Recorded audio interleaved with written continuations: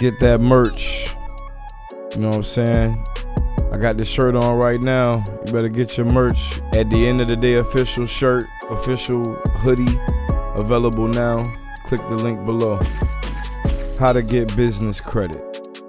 Well, in the last video, we went and took a look at actually a couple Net 30 accounts. And you may have not known what a Net 30 account was, but hopefully after the last video, now you do. You're gonna need to know exactly what they're gonna be for this video.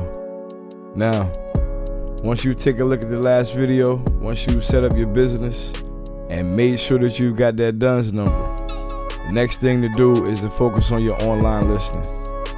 I spoke previously about a couple of ways to get listed online, such as 411, such as Google, Facebook even. I mean, you know, make sure you out there. Get on all the social media websites that they are, because your goal is you're spreading your brand. And you're trying to make sure that you're selling. You know, if you was out there, if you was selling records as an entertainer, you would be out there. You would be, your face would be everywhere. You would have advertisements everywhere. So in this case, you're a business, and much like any other company that already exists, you just want to make sure that you're listed everywhere. Now, in addition to that, you want to make sure that all your information is the same on everything.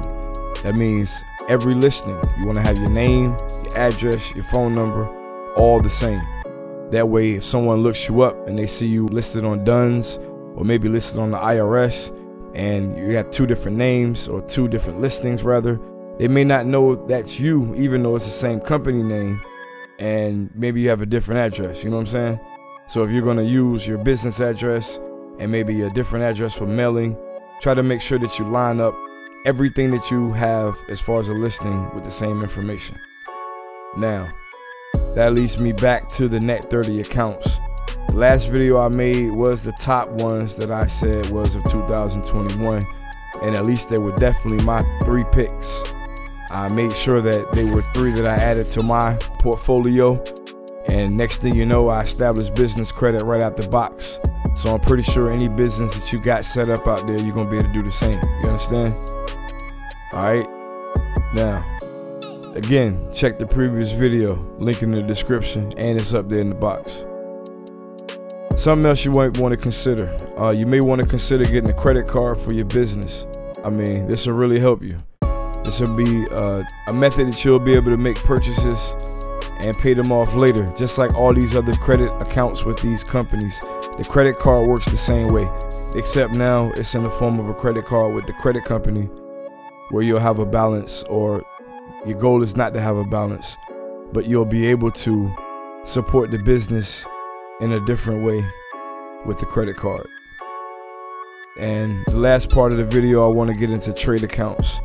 The reason why trade accounts is so important is it's like having an authorized user as for your personal credit. The trade accounts work like that for your business. With trade accounts, you'll be able to get more credit accounts for your business, and in turn get more credit for your business. We'll get into that in another video. I just want to make sure you get a gist of and how to understand how to actually get business credit. If you like the video, like, share, subscribe. You know, it's more coming. I mean, it's like I said, it's chapters, so it's different things that I want to cover. I just have to make sure I know what I'm talking about. So when I come in front of the mic, you can just check the information. I'm gonna have links in the description. And most importantly, I want you to check and make sure I know what I'm talking about. That makes sure you come back to the channel. Alright?